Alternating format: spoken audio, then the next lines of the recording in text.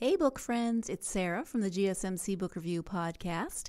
As the weather gets chillier, maybe you're thinking of getting a new comforter or a new quilt to wrap up in on cold autumn and coming winter days to snuggle under and read a book with. Well, I have got just the deal for you. If you are looking for new bedding, for a down alternative reversible comforter, for a really fun quilt, anything bedding with classic colors, you should go to linensandhutch.com. Right now, if you use the promo code GSMCBOOK, when you check out, you will receive 70% off their entire website, as well as free shipping.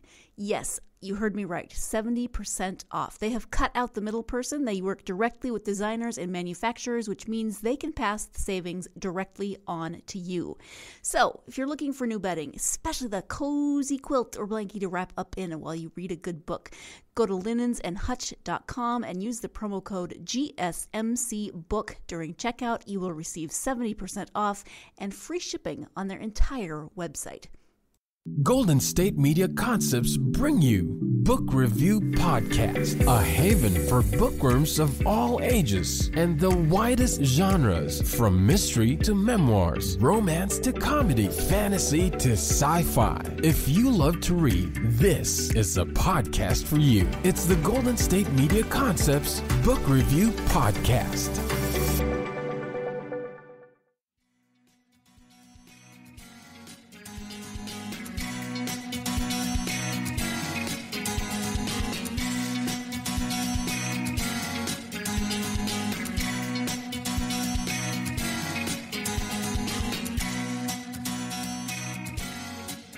Hello and welcome to the GSMC Book Review Podcast, brought to you by the GSMC Podcast Network. I am your host, Sarah, and happy to be with you as I continue to work on catching up on interviews and posting them, because I have amazing authors that talk to me on this podcast, and I want to share them with you, and so I am working very hard to get back on track after a crazy couple of months. If you listened to the last episode, then you know today I am speaking with author Edward Willett. This is his second appearance on the podcast to talk about his Worldshapers series. The first time he was here, we talked about the first two books, and now book 3 is out. If you are interested in listening to that other episode before you listen to this one, if you haven't heard it already, that is episode 193.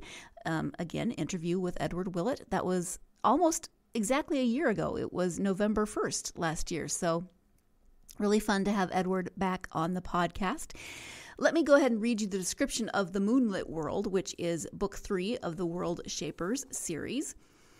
Fresh from their adventures in a world inspired by Jules Verne, Shauna Keyes and Carl Yatzer find themselves in a world that mirrors much darker tales.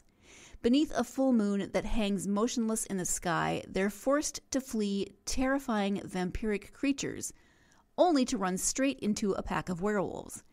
As lycanthropes and undead battle, Carl is spirited away to the castle of the Vampire Queen.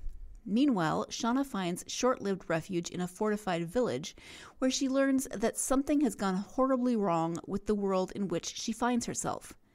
Once, werewolves, vampires, and humans lived there harmoniously. Now every group is set against every other, and entire villages are being mysteriously emptied of people.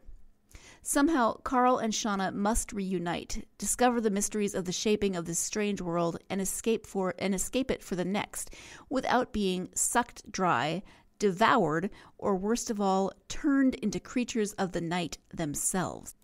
Beneath the frozen gibbous moon, allies, enemies, surprises, adventures, and unsettling revelations await. Again, that is the description of the Moonlit World by Edward Willett. It is the third in his Worldshapers series. Now, if you are unfamiliar with this series, Edward's going to talk about it here in a few minutes, but there are the two characters that are mentioned, Shauna Keyes and Carl Yatzer, are traveling through different worlds on a quest, and each world is shaped by a different shaper. So they can take on, they may look a lot like our Earth, or they may look very, very different. As it said in the description, the last world they were on was shaped by a shaper who was a fan of Jules Verne, and so there's a lot of steampunk, and there was a lot of different aspects of Jules Verne in that. And here, obviously, we have vampires and werewolves, but the shapers, the shaper who makes each world can put their own spin on things. So they may have traditional vampire and werewolf lore, or they may not. So there are so many possibilities in these stories that Edward writes, because they're based in some things that we might be familiar with in terms of literature or popular culture or things like that, but they can take a different direction because the shaper can create whatever he or she wants in each world. Speaking of pop culture, these books are littered with references to pop culture. They remind me that I am a bit of a nerd because I get most of them. The ones that I don't get, I'm like, well, okay, I'm not as big of a nerd as I thought I might be. Or maybe I'm not as big of a nerd as Edward. Sorry, Edward, I mean that as a compliment. But so many pop culture references, and they tend to make me laugh out loud. Really, you know that I laugh out loud a lot when I'm reading books, much to my husband's dismay. So let's go ahead and turn now to the interview with Edward Willett. Again, the series is Worldshapers. This is book 3, and it's called The Moonlit World. Hi, Edward. Welcome back to the podcast. Thanks so much for having me. I am excited to have you back. As I was saying before we started recording, it has been almost exactly a year since you were on the podcast last, so that is exciting. We're here to talk about your new book in your Worldshapers series. That one's called The Moonlit World. But before we get to that book and the series, if you could start, just for people who might not have heard the previous interview, if you could tell us a little bit about yourself, that would be wonderful. Sure. Well, I am I automatically click into my almost memorized bio at this point. I'm the award-winning author of more than 60 books of science fiction, fantasy, and nonfiction for readers of all ages. My nonfiction is run, I'm a full-time freelance writer and have been since 1993, so nonfiction is basically anything anybody will pay me to write. I've done a lot of children's biographies and science books for educational publishers, genetics demystified from McGraw-Hill, that kind of thing, local history. But on the fiction side, I've lost track, but it's around 20 novels. With my major publisher is Daw Books, one of the major science fiction fantasy publishers in New York. And the current one, The Moonlit World, is my 11th for them, I believe. Or is it my 12th? I'm terrible at this. And I live in Regina. You need a list. I do. I live in Regina, Saskatchewan, Canada. I'm also a professional actor and singer. I've done a fair amount of stage work over the years. Married to past president of the Association of Professional Engineers and Geoscientists of Saskatchewan, and have a university-age daughter and a black Siberian cat named Shadowpaw. I think that covers it.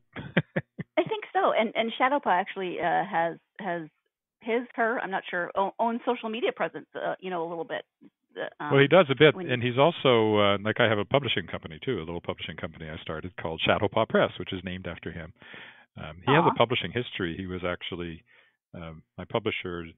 Daw Books has Betsy Wollheim and Sheila Gilbert are the editors and the publishers. They own the company. And Betsy owns his uncle Roscoe and knew a Siberian breeder in Virginia or West Virginia, and she found us this kitten. And because my wife's allergic, but some people are able to live with Siberian cats even though they're allergic, so we got this kitten. I went down to New York, and my publisher drove down to West Virginia. Drove down to Baltimore, picked up the cat, drove him up to New York. I flew down to New Jersey, stayed with my editor, Sheila Gilbert, in New Jersey, met the cat, did all the New York stuff, met my agent and all that stuff, and then flew back with the cat. So he's got a pretty substantial publishing history himself. He does. Does he get appropriate compensation for that? Well, his picture's on every book that Shadowpaw Press publishes. He's my logo, so I think that. Aw. Otherwise, he doesn't seem to care much, but. Right. As long as there's food. Yeah. Food and Yes. laps.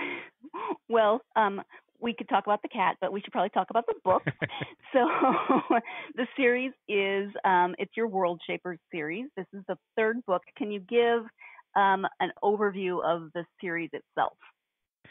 Sure. Worldshapers, the premise of Worldshapers is that there is this interdimensional, I don't know, use whatever word you want, this labyrinth of shaped worlds, and that people from our world, there are certain people from our world who have the ability, if they go into this labyrinth, they can take a blank space, basically, and turn it into a world of their imagination. It's a bit like authors living inside the books that they've created. They all come from our world originally, and they all went to this school run by a mysterious woman named Agraire, who we find out in the first book is actually an alien. And we don't really know why it's not established exactly why she's putting people into the labyrinth to shape worlds, but she does. So in the first book, we meet my main character, who is Shauna Keyes, and she doesn't know that she's the shaper of the world she's living in. She's forgotten all about the first world and the school and Agraire and all of that. She just thinks she lives in the world, and she has a pretty nice life going. She's got a nice boyfriend, and she's about to open a pottery studio. She's a potter. And then there's this terrible attack, and her best friend is killed in what appears to be a terrorist attack. And the leader of this attack touches Shauna and then points a gun at her, is going to kill her. And she says, this can't be happening. This isn't happening. And just like that, it isn't happening. Not only that, but it never did happen. It's like 3 hours earlier, none of that ever happened. She's the only one that remembers it. She's also the only one who remembers her best friend, who's now vanished from the world, and nobody even remembers her having existed. So this sets off alarm bells. And then this mysterious stranger, Carl Yatzer, who she's seen previously, shows up and kind of explains that she's the shaper of this world. He thinks she's shown the power that through resetting time, that she has the power to, if she comes with him to other worlds within the labyrinth, she can gather the knowledge of the making of these worlds and get all of that to Agraire, who's hiding out somewhere else in the labyrinth. Because Agraire was attacked, the school was attacked, and there's this adversary who's trying to move from world to world, working his way toward Agraire, and wants to destroy all of the labyrinth, taking over the worlds one at a time, and eventually destroying the labyrinth and all the worlds, all the shapers, and all the billions of people who live in these worlds. So that's the basic premise. And in the first book, Carl and Shauna are chased across her version of our world, which is very much like our world with a few differences, like lacrosse is the big professional sport, and the Da Vinci Code was a musical on Broadway, little things like that. And then spoiler, she does... That's one of my favorite jokes, actually. Yeah. In there. Hugh Jackman did his best, but he just couldn't save it. And then the second one, The Master of the World, which came out last year, which is probably what we talked about in the last interview. She finds her way into a world that was shaped by somebody who really loves Jules Verne. So it's all full of weird airships and submarines and floating islands and strange weapons and all that good, solid, steampunky stuff from Jules Verne's novels. And then the third one, the one that just came out, The Moonlit World, is best summed up by the phrase that kept running through my head when I was writing it, which was werewolves and vampires and peasants. Oh my. Because it's a world where the moon always shines. The full moon hangs in the sky. It doesn't move constantly. And it's a world inhabited by werewolves and vampires and peasants. And they have to find the shaper of this world. And without getting turned into an undead creature of the night or a lycanthrope. So those are the challenges they face in this book.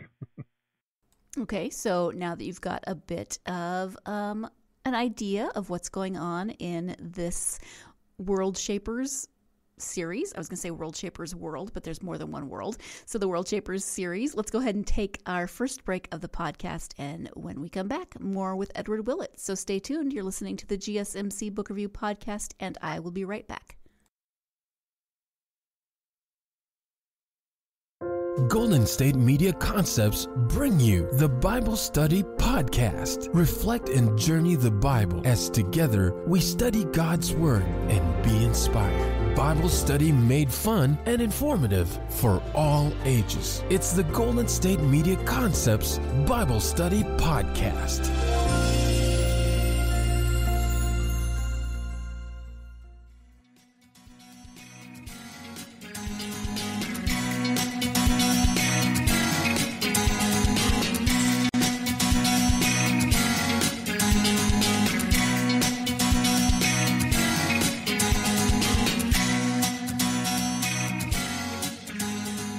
Welcome back to the GSMC Book Review Podcast. I am speaking today with author Edward Willett about his third book in the Worldshapers series. This one is called The Moonlit World. He just gave an overview of the series, and as I'm about to say, I am always impressed when people can describe books like this coherently, and stay tuned to find out why that impresses me.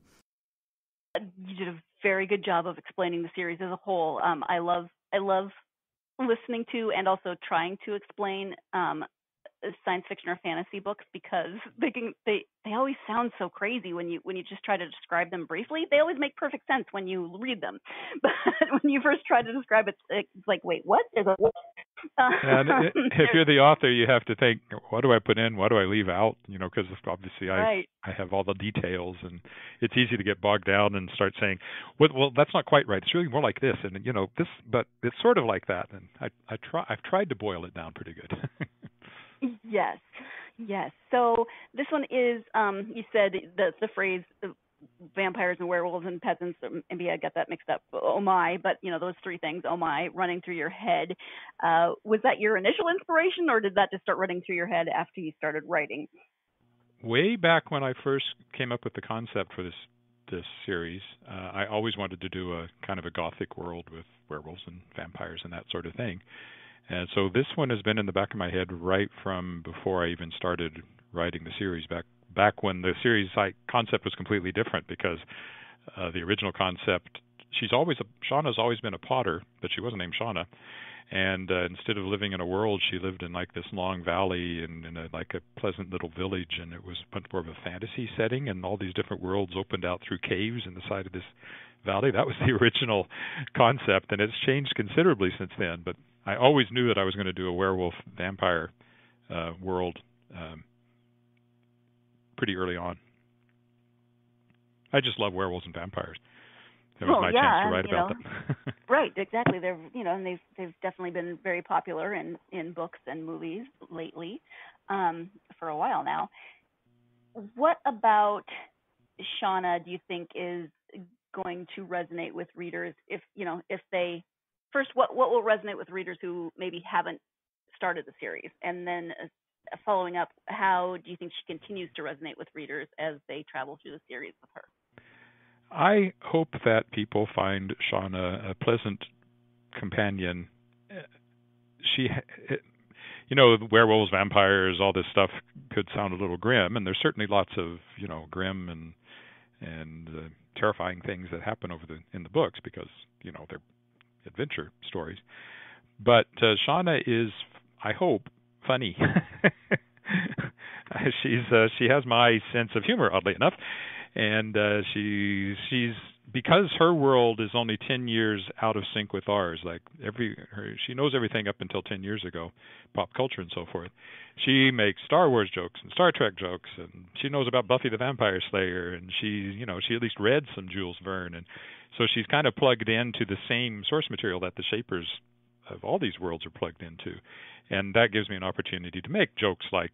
And she's also a musical theater fan, so that gives me a chance to do my the Da Vinci Code, the musical joke. And there was a joke in Master of the World about one of the characters who kind of had a theatrical background within that world, just couldn't believe that anything such as Cats, the musical, actually existed. So I get to make all those kinds of jokes, and I think that makes Shauna somebody that will stick in people's heads as somebody who's pleasant to spend time with. And I guess the other thing I hope is that Shauna is resourceful. She manages to get through the most horrendous situations and come out the other side and accomplish what she needs to accomplish, with a lot of self-doubt along the way and things like that. But I think she's a strong and interesting character, and I hope that's what resonates with people. Yeah, and I like her because, she has forgotten that she is a shaper. So she is, in a lot of ways, I mean, she's not a normal human because she is a shaper, but in a lot of ways she is a normal human because she is just trying to figure this out as she goes along. And, she has to find the resources within herself. She's not a superhero. She's not Buffy the Vampire Slayer. She's just kind of a regular person who is trying to figure out all these different worlds. And that's one thing that I really like about her. Yeah, she, in a way, in the first world, once she discovers she's the shaper, she has some ability to literally shape the world around her and change people and things like that. In the second book, because she doesn't have any ability to shape a world until she finds the shaper and takes their Chokmah, it's called, which is a Hebrew word meaning wisdom, until she takes that knowledge of the shaping of the world, she's just an ordinary person doing her best, trying to get to where she can make that happen. But until that happens, she has no special powers in whatever world she finds herself in, and I think that makes her interesting as well. I would agree. She is accompanied by Carl, who is introduced in the first book. They are together most of the time, but separated some of the time. So how is that relationship evolving as the series goes on? Well, when Carl first shows up, she thinks of him as like her all-knowing guide. He's the only one that knows what's going on. She doesn't have a clue. As time goes along, for most of the second book, Master of the World, Carl is stuck in her world, and she's on her own entirely. And so by the time he shows up, she's navigated her way through this. There's still stuff she doesn't know that he knows it, that she starts to find out. Then in this third book, in the Moonlit World, she starts to get more ability herself. And so the big change in the Moonlit World, I think, is that instead of just being not exactly the hanger-on, but kind of she has to follow where he leads. She actually becomes the leader and the powerful force that decides where they go next by the end of this book. And so that's kind of their changing relationship. There's no romantic relationship between these two at all. He's quite a bit older than she is, and he is in love. He's only ever been in love with one woman, and he's quite faithful to that memory. So there's no romantic relationship between them at all, which I think is also kind of nice in a book where you have a male and a female character, and that's just not part of their. It's a bit like the Doctor, Sometimes his companions get kind of fall in love with him, but that's never going to happen. the other direction. Closest we ever got was with Rose, I guess. But yeah, I think that's kind of interesting. But that relationship is evolving, and Carl and her goals are not necessarily always going to be the same, and we get a little hint of that in the Moonlit World. That there's something she does toward the end of the book that kind of alarms him as to how she's developing. So there's some interesting things going on there. Right. Well, and they come at it from different perspectives because he has been given this quest. I guess you could call it a quest, but by Agraire, and so he has a specific goal in mind, and he has his reasons for wanting to complete this journey and make sure that the worlds are restored, whereas Shauna was kind of thrown into it as being a powerful shaper, and so they definitely come at it from different perspectives.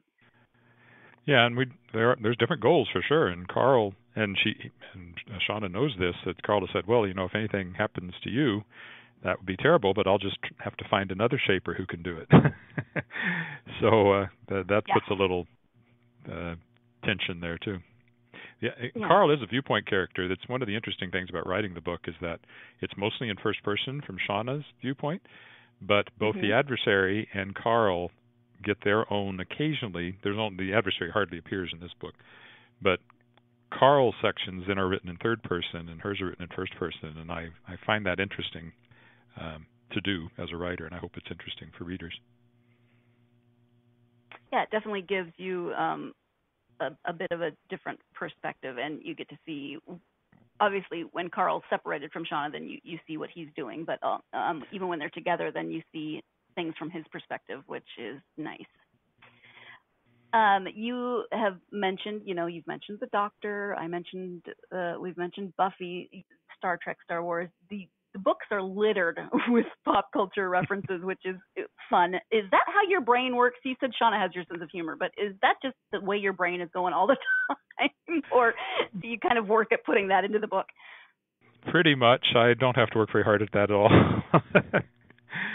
No, when a joke occurs to me, or a pop culture reference occurs to me, Shauna knows it. And, I freely admit that for her supposed age, she's 27 when the first book starts, some of her references are perhaps a little older. But on the other hand, in this modern age, my daughter, who's 19, gets, everything is available everywhere, right? So people can discover what might seem like an old pop culture reference, but it's not really old because it's on the internet somewhere. So I don't have to work at those. That's just the way my brain works.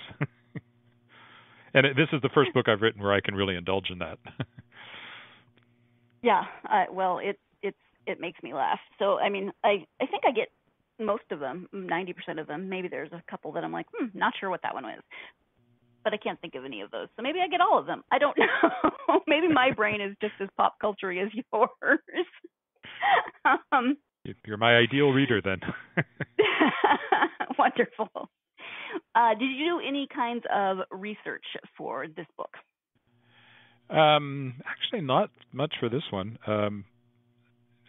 Here and there's little things that pop up, like there's a reference to Bishop Ussher's The History of the World that set the date for the creation of the world. I think it was a Wednesday in October in 4004 BC. He pinned it down to like the exact time. And I looked that up. I was aware of the book and that date, but I needed to get a little more detail. So stuff like that occasionally will pop up. But as far as the vampires and werewolves, I felt no need whatsoever to do any research on those, because the whole setup of these worlds is that the Shapers can make things however they want. So I do play with the fact that, I think there's some reference to, do they cast, can you see their reflection and things like that? And I'll play with some of those ideas a bit. But if something doesn't match up what Shauna thinks a vampire, werewolf, how they should work, doesn't matter, because that's just the way that the Shaper of this world decided to make them work. So this one didn't take much research. Master of the World I did a bit more because it was so much based on Jules Verne. And while I'd read sort of the big ones, 20,000 Leagues Under the Sea and Mysterious Island and so forth, I certainly hadn't read all of Verne. And so I did some digging into some of his books and his descriptions of airships and things like that, and in his character names, because almost every secondary character or minor character in Master of the World is actually from a Jules Verne book. It has nothing to do with their character in the book. I just took their name and gave it to a character in that world. So I had fun with that sort of thing. But yeah, this was not a particularly research-heavy one. Time for our second break of the podcast, so stay tuned. You're listening to the GSMC Book Review Podcast, and I will be right back. Tired of searching the vast jungle of podcasts? Now listen close and hear this out. There's a podcast network that covers just about everything that you've been searching. Hey! The Golden State Media Concepts Podcast Network is here. Nothing less than a podcast bliss with endless hours of podcast coverage. From news, sports, music, fashion, cooking, entertainment, fantasy, football, and so much more. So stop lurking around and go straight out to the Golden State Media Concepts Podcast Network. Guaranteed to fill that podcast itch. Whatever it may be. Visit us at www.gsmcpodcast.com. Follow us on Facebook and Twitter, and download us on iTunes, SoundCloud, and Google Play.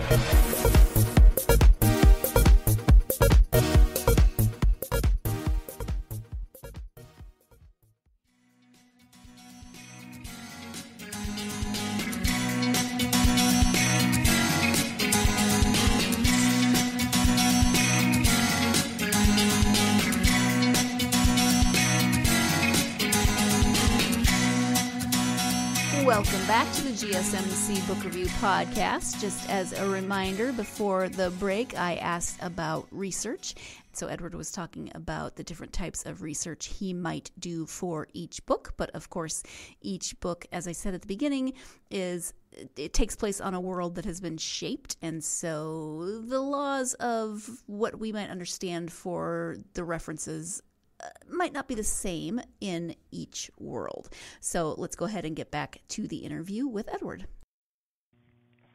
Yeah, and that's nice because if you can play with it, like you said, the last world was Jules Verne. This world is vampires and werewolves, but each world is based on something that the shaper wants it to be based on, but they also have the ability to then change the lore or alter things so that they, I don't know if they make more sense, maybe to the shaper, maybe not, but to how they or just to make the world work. Yeah. I mean, because in this case, the vampires and the werewolves and the peasants are all supposed to be living happily ever after through something called the Pact, which is my other favorite joke because the Pact was set up by Abbot Nathan Costello, as this werewolf and vampire troupe was there. And, yeah, so that's Abbott and Costello meets the werewolves and the vampires. So that's my favorite joke in this book. But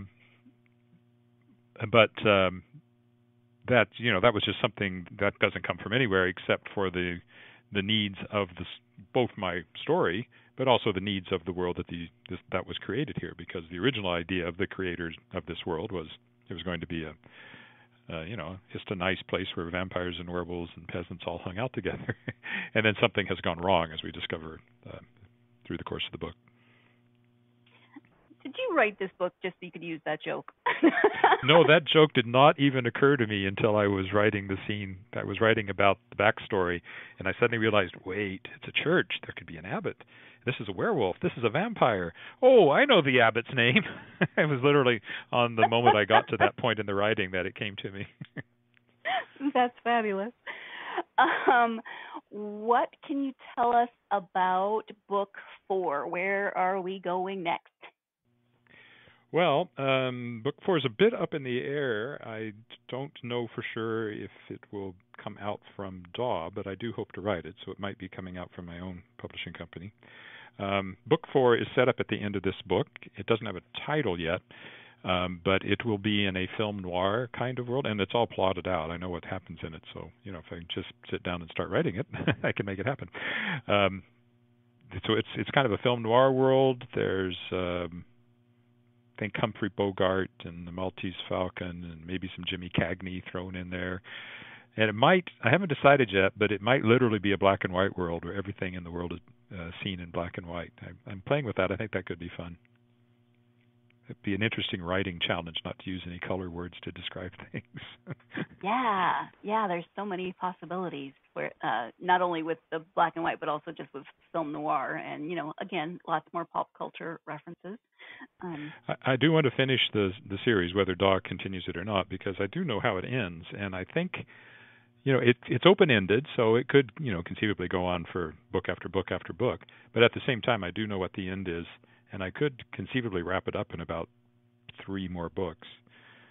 So whatever happens with DAW on publishing it, I hope I will actually finish the series. Well, that's good, because I was actually just thinking about that this morning. I was thinking, this book really could go on indefinitely because there are, that many worlds that they could go through. But I was very much hoping that it would not go on for the next, 30 years. So I'd like some closure at some point, please. Yeah, if it ends up coming. King. If it ends up and I'm publishing it or I'm finding a different publisher, either way, I suspect I will wrap it up. Partly because things have changed dramatically enough in what Shauna can do and so forth in this book that I'm actually getting very close to the point where I can just push it through to the end game with the Greer and the adversary and everything. So I would think I would need at least 3 more books, but I'm not pinning myself down. All right, sounds good. So in addition to writing this series and writing other books as well. You also have a podcast. Do you want to talk about that podcast a little bit? Yes, that's the Worldshapers podcast. That's the worldshapers.com. Oddly enough, it has the same title, almost the same name as my series, because they started at exactly the same time. I'm a journalist by training. I was a newspaper reporter for years, and I've hosted TV and radio programs, and I always thought, I could do a fine podcast once podcast started. It took me years to get around to actually doing it, and this was kind of the impetus, this tie-in with the launch of the series. And I've always loved at conventions and places like that talking to other authors about the nuts and bolts of writing, the creative process. So I decided, what if I did that? And I do have connections in the field now. I've met a lot of people, and so I reached out to some big name authors to start with. John Scalzi and Robert J. Sawyer, Tanya Huff, and Julie Cerneda were my first 4 authors. And the podcast is up to episodes as of this week. In fact, I'm doing one today. It will be 65, 66, I think. I talk to authors for an hour about their creative process. We talk about usually focusing on a particular book as an example. Talk about how they got started writing and interested in writing and all of that. And then we go through the process from idea creation to planning, outlining, writing process, revision, editing.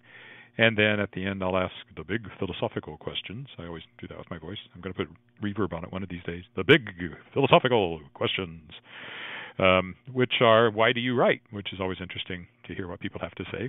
Or why do you think anybody writes? And it's been going very well. I've had amazing guests, David Brin, Tad Williams, David Weber, Joe Haldeman, Shannon McGuire. I've just talked to Cory Doctorow, James Morrow. I've got F. Paul Wilson, recent interviews that haven't even aired yet, but I've done. So yeah, people have been very generous with their time, and I've been thrilled to have an opportunity to talk to all these wonderful people. And it has actually created, out of those guests, you have actually now created Shapers of Worlds, which is a collection of short stories from authors who have been guests on that podcast. So do you want to talk a little bit about Shapers of Worlds? Yeah, that was because of the Shadow Paw Press, which we talked about. I'm a member of Sask Books, which is the Association of Saskatchewan Publishers.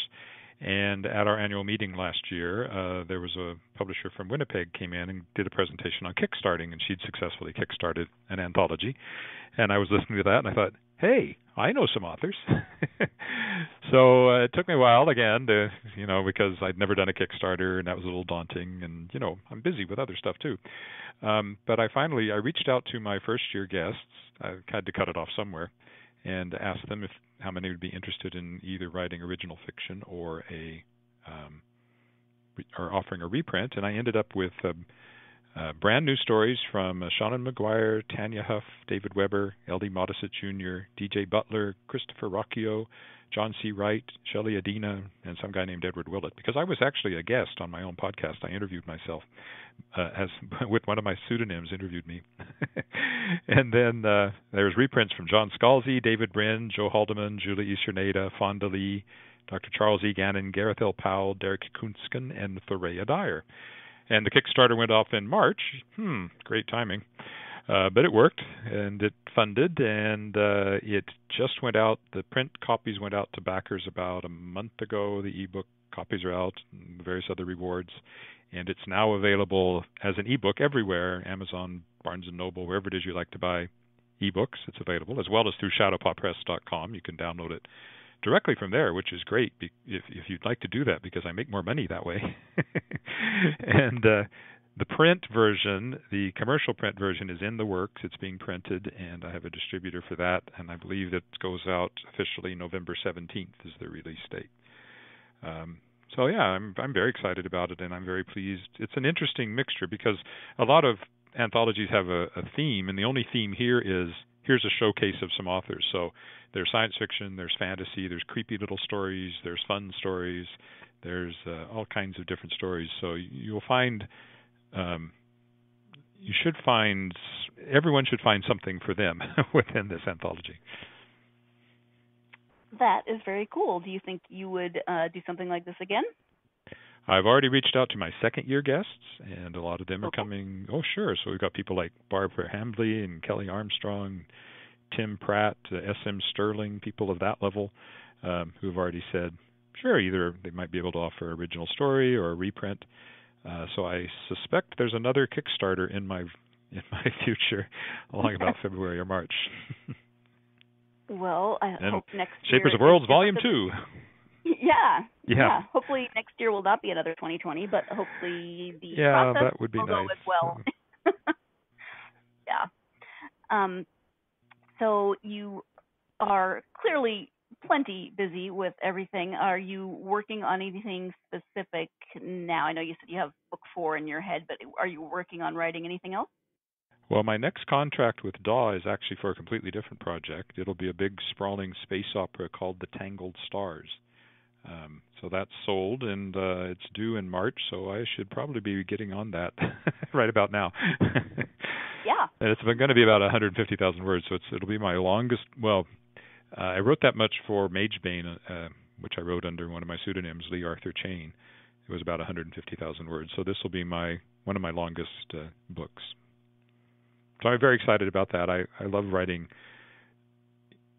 Like, these are the Worldshapers books have a science fiction backstory. All of this stuff goes back to aliens, but it reads like a portal fantasy. So they're usually called fantasies. But it'll be fun to do just a proper, flat-out spaceships and wormholes and things, kind of a science fiction epic. I'm looking forward to that. Sounds very fun.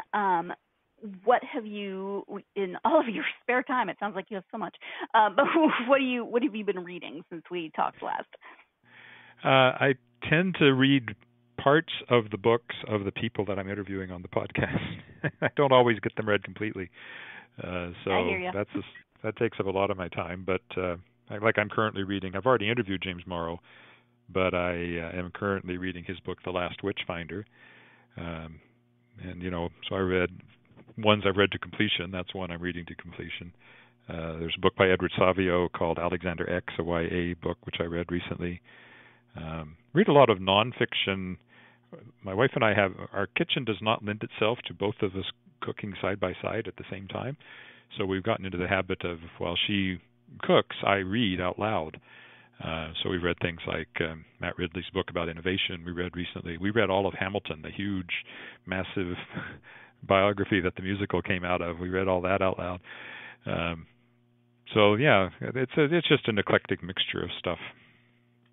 Oh, I guess the one thing I have made sure I get is the latest Jim Butcher Dresden Files book. So I never miss one of those, or a David Weber book. I never miss those.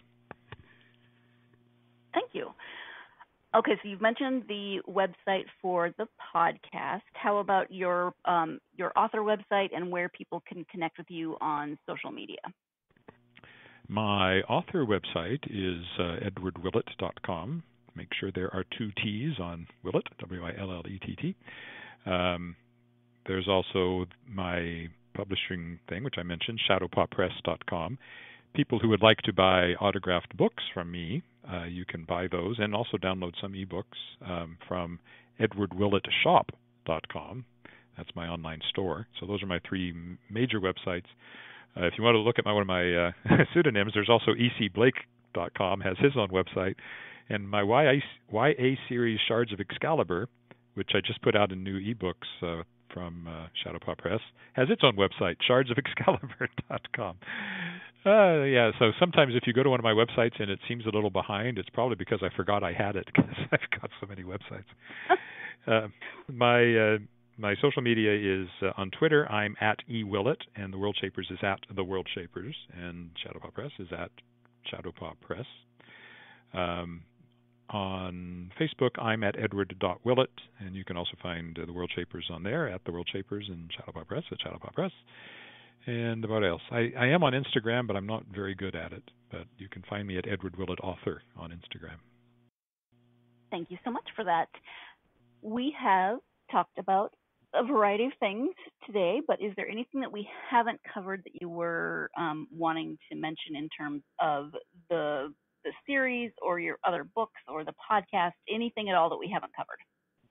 Well, I do just want to mention the Shards of Excalibur that I just mentioned in passing. This is a series, 5-book series, YA.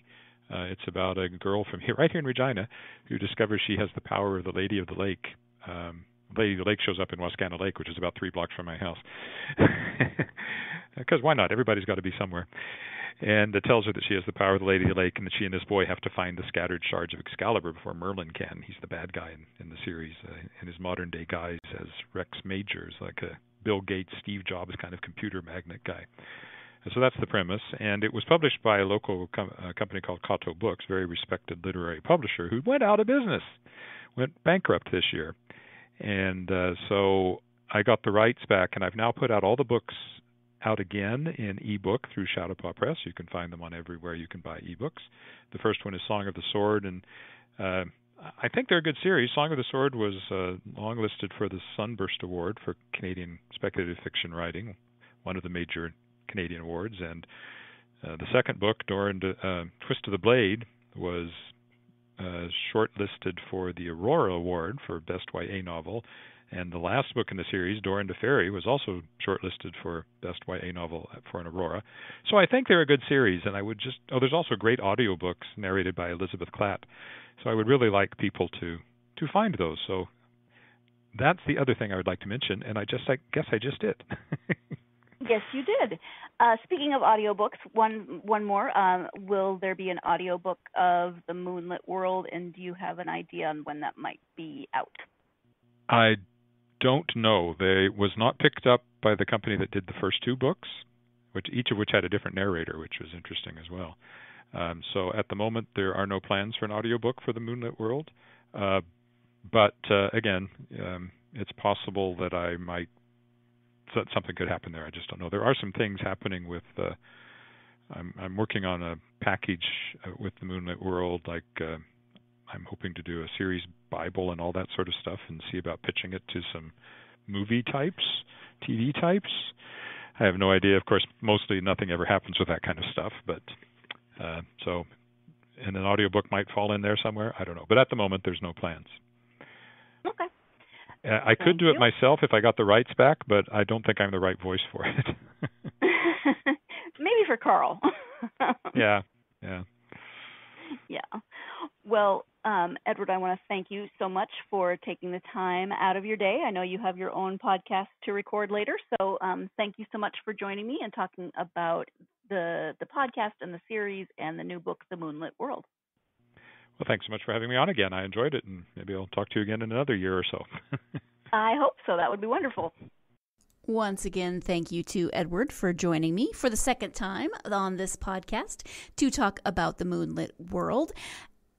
I enjoy this series, and I'm excited to see where it goes and what worlds are coming up. My dad also read he just read all 3 of them in the last month or so, and so we've been talking about them, and he called me the other day and asked the question that I asked Edward of, so if there are infinite numbers of worlds, how long is this series going to last? And so I said, I asked Edward that exact question. You'll have to listen to the interview. So I got to pass this link on to my dad so he can hear Edward's answer on that question. Thank you, Edward, for joining me. Thank you, listeners, as always, for being the wonderful book lovers that you are. I hope you will join me again for the next episode when I have another returning author. Jim Nelson has been on the podcast before talking about his Bridge Daughter series.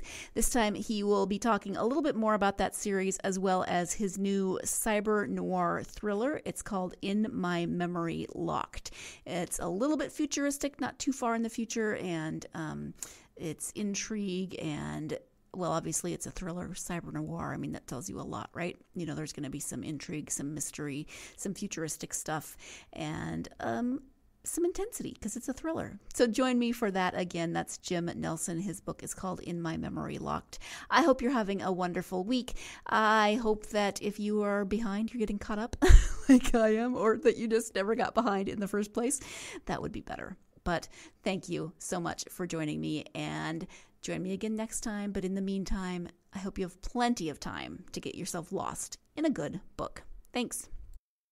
You've been listening to the Golden State Media Concepts Book Review Podcast, part of the Golden State Media Concepts Podcast Network. You can find this show and others like it at www.gsmcpodcast.com. Download our podcast on iTunes, Stitcher, SoundCloud, and Google Play. Just type in GSMC to find all the shows from the Golden State Media Concepts Podcast Network, from movies to music, from sports to entertainment, and even weird news. You can also follow us on Twitter and on Facebook. Thank you, and we hope you have enjoyed today's program.